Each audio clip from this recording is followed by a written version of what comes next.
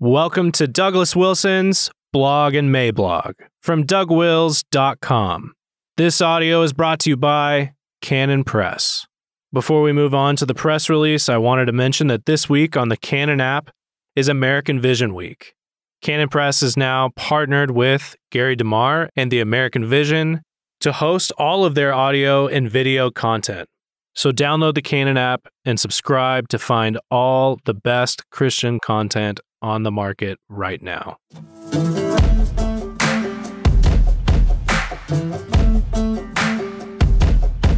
For immediate release, March 1st, 2021. The following is a press release from my son Nate and has to be read to be believed. For immediate release, 3/1/21. Idaho author faces jail time on farcical charge. Moscow, Idaho. The normally sleepy college town in northern Idaho has long been known as a blue dot in a very red state, a place where red and blue voters, farmers and loggers and university professors, have lived side by side for years with minimal friction. Those peaceful days may now be gone. Just one more casualty of the 2020s. In the summer running up to the presidential election, Moscow's liberal-controlled city council granted and expanded emergency powers for the mayor in response to COVID-19, eventually imposing a mask mandate that has now been repeatedly extended. Many citizens in the low-risk county were unhappy that the council did not define the limits of the emergency or explain what would end it. They were unhappier when the council used city funds to run an ad in the local paper, calling on citizens to report their neighbors, threatening jail time and fines for offenders, and publishing the police department's non-emergency number as a snitch line. When citizens began the legal process for petitioning for a democratic referendum on the emergency order, which would allow residents to uphold or overturn the emergency order by a simple vote, city staff declined to follow the process to proceed, withholding the forms normally used to collect such signatures.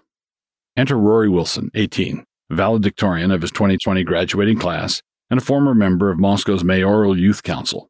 Rory had decided to stay close to home in Moscow on a pandemic gap year, taking classes at New St. Andrews College before deciding what to do next fall. Wilson is quick to express his fondness for the mayor personally, but he was one of many locals disappointed in the draconian enforcement of the mask mandate.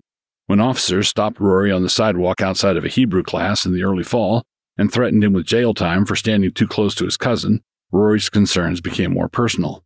When an extension of the mask mandate was brought to the council, Rory was one of the many citizens who waited in line for hours to beg the council to allow the order and its criminal enforcement to expire. At the very least, Rory said, they could have set clear limits on what they meant by emergency. As it is, the order will keep being extended for as long as the council members are frightened, and that could be forever. There's no objectivity to it at all. Mayor Bill Lambert promised to have someone look into what an emergency was. That was the only concession. In that council meeting, Rory said, it became obvious that there was literally not a single thing we could have done or said to change their minds.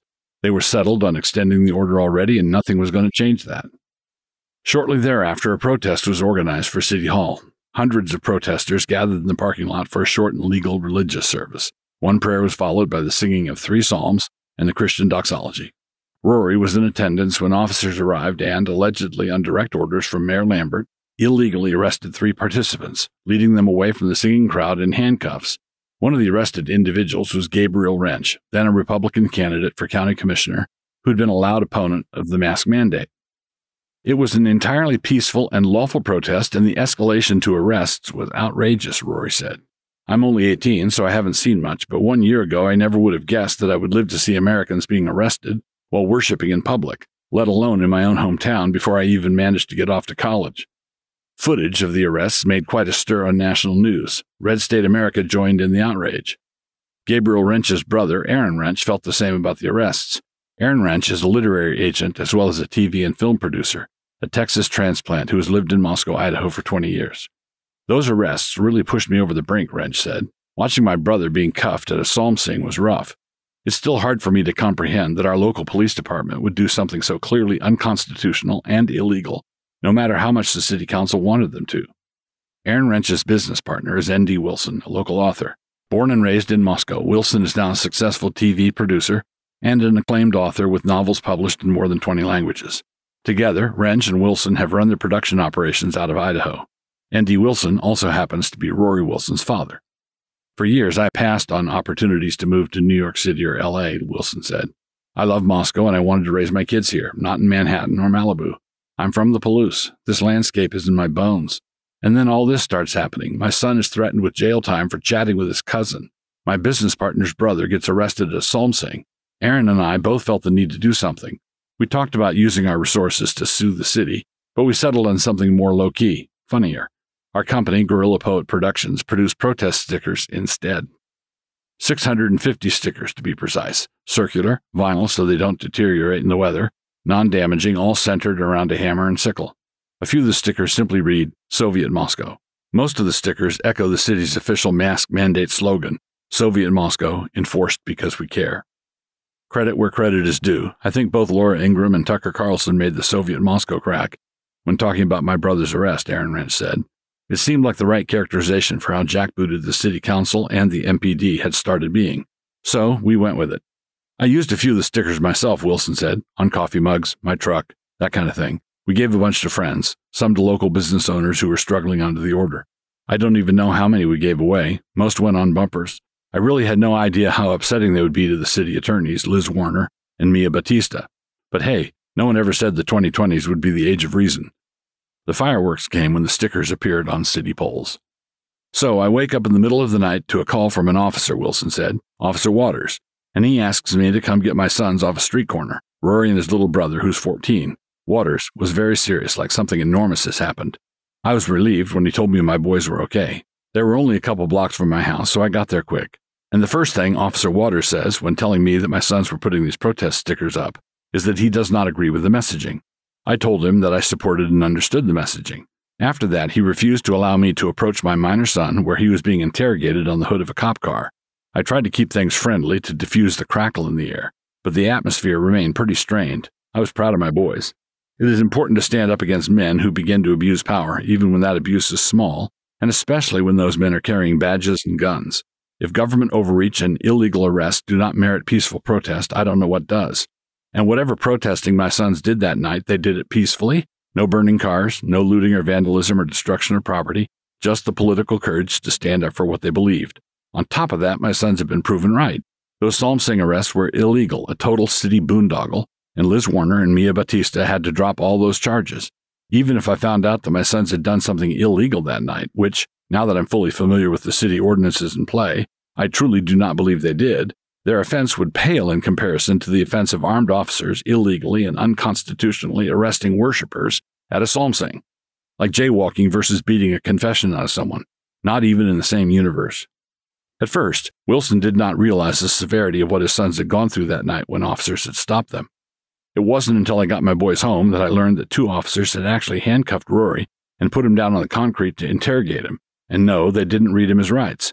They also took my minor son away from his handcuffed brother, lied to him about the law and his rights, and interrogated him alone. If I had known all that when I had arrived on the scene, I would have been pretty irate, not calm and sleepy. That night, both boys were sent home without citations. Days later, Liz Warner notified MPD that she wanted charges brought. Liz and Mia saw red, I guess, Wilson said. Some cops had to real quick write up some belated police reports. I don't think anyone at MPD thought prosecutions would be coming. City Attorney Liz Warner has charged Rory Wilson with 13 counts of posting signs or flyers on poles without permission, 13 misdemeanors. Latah County is charging the juvenile with the same, and the city of Moscow has decided to prosecute her local best-selling author for good measure.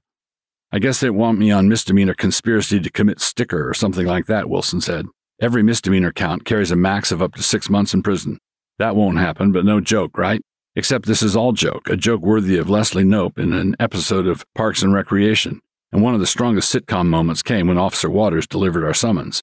He told us that this is the crime most often committed by people posting yard sale signs and lost cat posters. When Wilson asked Waters if MPD normally handcuffed little old ladies to interrogate them about their lost cats, Officer Waters was quick to reply. I had nothing to do with that, Officer Waters said. Yeah, well, he was the officer in charge on the scene, Wilson said. So, nice try. The Wilsons have contracted Sam Creason, a lawyer in the region with a love for constitutional cases. It has been extremely disappointing to watch local government charge these 2 boys with a criminal offense, Creason said. From what I've seen, the young men have impeccable reputations for leadership and respect amongst people who personally know them. While some may not like what was posted or how it was posted, the constitutional right to free speech prohibits the government from using ambiguous and unused ordinances to punish opposition. We are confident that the appropriate court will dismiss the charges based on both the law and the facts in this case. Hopefully, we can reach that result without too much more heartache or attention. In response to a subpoena from Creason, initially contested by Liz Warner, the city of Moscow has been forced to turn over all records related to the no-posting ordinance.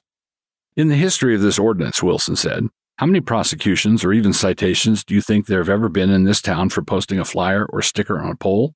I'll give you a hint. It rhymes with zero, nada, also zilch. In the same time frame, only God knows how many thousands of yard sale signs and lost pet flyers have been posted, all with addresses or phone numbers making them real tough cases to crack. When Officer Waters delivered news of the prosecution to the Wilson residents, he denied that it was politically motivated. This isn't political, Waters told the Wilsons. We just have to enforce the law equally. Maybe it was opposite day, Wilson said. I'm pretty sure equally doesn't mean we've never done this to anyone ever before, but we disagree with your messaging, so here come the handcuffs just for you guys. You know, prior to this incident, Wilson added, the city was actually looking into partnering with me to help them with PR for their mask mandate. How funny is that? Surprise. They decided to prosecute me instead, forming more of an involuntary partnership. I guess I should take this opportunity to go ahead and share my PR hot tips. If people are feeling unheard and have begun protesting because they think you're acting like little Soviets, don't try to prove them wrong by acting like little Soviets. Put away the handcuffs. Don't arrest kids without Mirandizing them, or lie or interrogate minors alone. Don't fudge police reports or magically disappear all audio and video recordings of encounters.